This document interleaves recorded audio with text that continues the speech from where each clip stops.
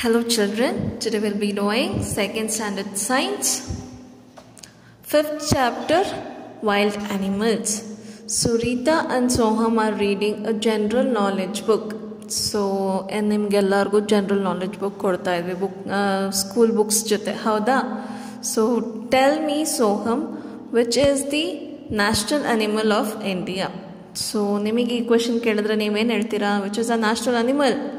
Soham thought it for a moment and said, the tiger.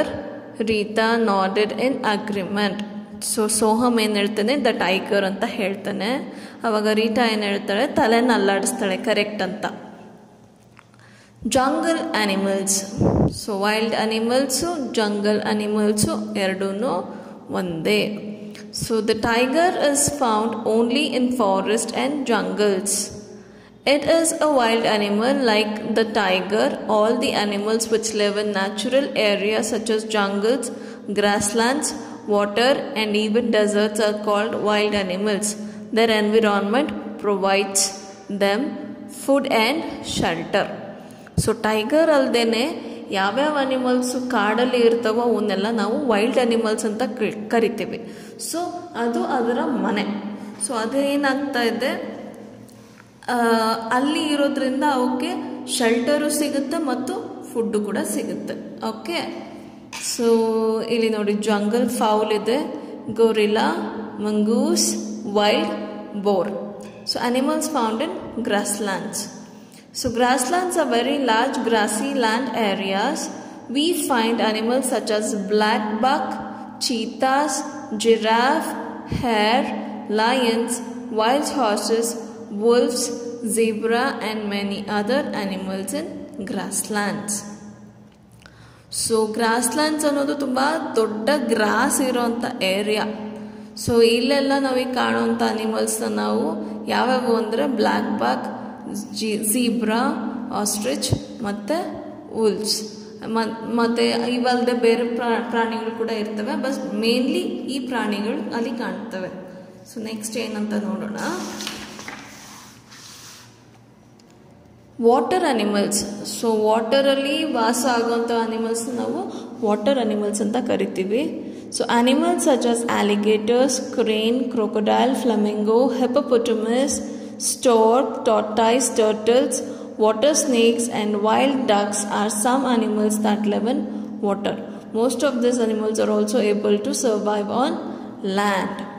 So ನೀರಲ್ಲಿ ಇರುವಂಥ ಪ್ರಾಣಿಗಳು, for example ಮೊಸಳೆಯಲ್ಲಿ ಎರಡು ಥರ ಇರ್ತವೆ, ಕ್ರೊಕೊಡೈಲು ಮತ್ತು ಆಲಿಗೇಟರ್. ಸ್ಲೈಟ್ ಡಿಫ್ರೆನ್ಸ್ ಇದೆ ಎರಡಕ್ಕೂ.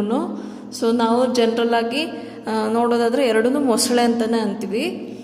ಸೊ ಮತ್ತು ಫ್ಲಮಿಂಗೋ, ಆಮೇಲೆ ಟಾರ್ಟಾಯ್ಸ್, ಹಿಪ್ಪೋಪೊಟಮಸ್ ಮತ್ತು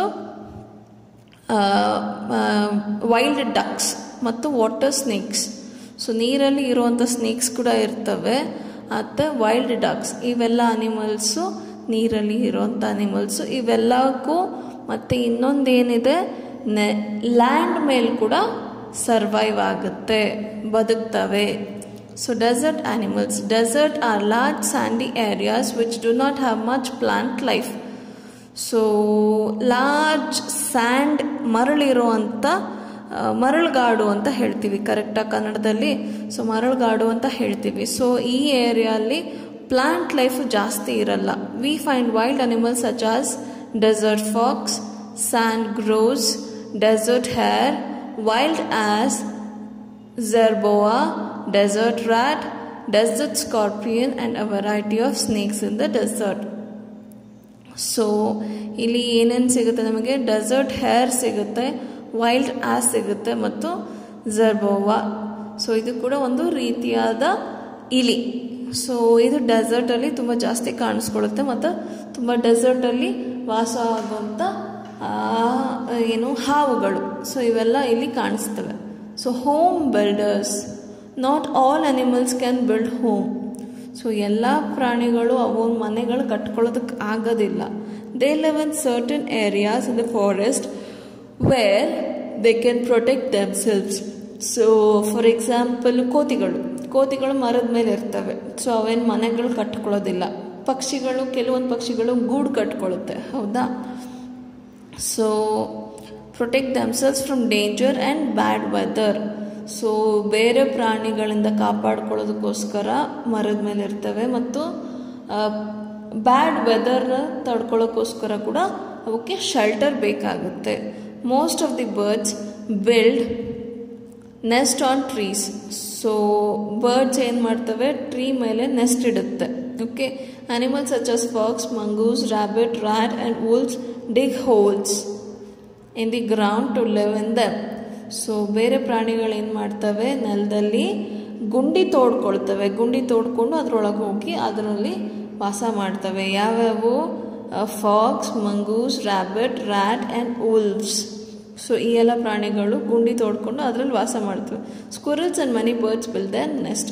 ಸ್ಕ್ವಿರಲ್ ಕೂಡ ನೆಸ್ಟನ್ನು build ಮಾಡ್ಕೊಳ್ಳುತ್ತೆ, ಪಕ್ಷಿಗಳಲ್ದೇ. Insects such as ವಾಸ್ಪ್. So ವಾಸ್ಪ್ ಅಂದರೆ ಏನು, ಜೇನು ನೊಣ ಥರನೇ ಕಾಣಿಸುತ್ತೆ, ಬಟ್ ತೆಳ್ಳಗಿರುತ್ತೆ, ಉದ್ದಕ್ಕಿರುತ್ತೆ. ಸೊ ಈ ಥರ ಒಂದು ಹುಳ ಮತ್ತು ಹನಿಬಿ, ಜೇನು. So also make their own shelter. So ಇವು ಕೂಡ ಅವುಗಳ ಶೆಲ್ಟರ್ನ ಅವೇ ನೋಡ್ಕೊಳ್ತವೆ. ಸೊ ಅಲ್ಲಲ್ಲಿ ಬಿಲ್ಡಿಂಗ್ ಹತ್ರ ಮತ್ತು ಮರಗಳಲ್ಲಿ ಜೇನು ಗೂಡನ್ನ ನೋಡ್ತೀರ. ಸೊ ಆ ಜೇನು ಗೂಡಲ್ಲಿ ಜೇನಿನ ಹುಳಗಳು ವಾಸ ಆಗಿರ್ತವೆ. ಮತ್ತು ಈ ವಾಸ್ಪ್ ಇದೆ ಅಲ್ವಾ, ಸೊ ಇದು ಏನು ಮಾಡುತ್ತೆ, ಮರದ ಕೊಂಬೆಗಳಲ್ಲಿ ಸಣ್ಣ ಸಣ್ಣ ಗೂಡು ಕಟ್ಕೊಳ್ಳುತ್ತೆ, ಅದರಲ್ಲಿ ವಾಸ ಮಾಡ್ಕೊಳ್ಳುತ್ತೆ. ಸೊ ನೆಕ್ಸ್ಟ್ ಬಂದ್ಬಿಟ್ಟು ಬೀವರ್. ಬೀವರ್ ಬಂದ್ಬಿಟ್ಟು ಒಂದು ನೀರಿನ ಪ್ರದೇಶದಲ್ಲಿ ಡ್ಯಾಮ್ ಥರ ಕಟ್ಕೊಂಡು, ಅದಕ್ಕೆ ನೀರಿಲ್ಲದೆ ಇರೋ ಕಾಲದಲ್ಲಿ ಕೂಡ ನೀರು ಇರಲಿ ಅನ್ನೋ ಕಾರಣಕ್ಕೋಸ್ಕರ ಡ್ಯಾಮ್ ಥರ ಕಟ್ಕೊಂಡು ಅಲ್ಲಿ ವಾಸ ಮಾಡಿಕೊಳ್ಳುತ್ತೆ. ಸೊ ಎಲ್ಲ ಹೋಮ್ ಬಿಲ್ಡರ್ಸಲ್ಲಿ ಬರುತ್ತವೆ. ಸೊ ಇಲ್ಲಿವರೆಗೂ ಅರ್ಥ ಆಯಿತು ಅಲ್ವಾ ಮಕ್ಕಳೇ? ಸೊ ಈ ಪಾಠದಲ್ಲಿ ಏನೇನು ಕಲ್ತ್ವಿ ಅಂತ ನೋಡೋಣ. Wild animals live in different natural areas. So wild animals ಏನು ಮಾಡ್ತವೆ, ಬೇರೆ ಬೇರೆ ಏರಿಯಾಲಿರುತ್ತೆ ಮತ್ತು ನ್ಯಾಚುರಲ್ ಏರಿಯಾಲಿ ಇರುತ್ತೆ.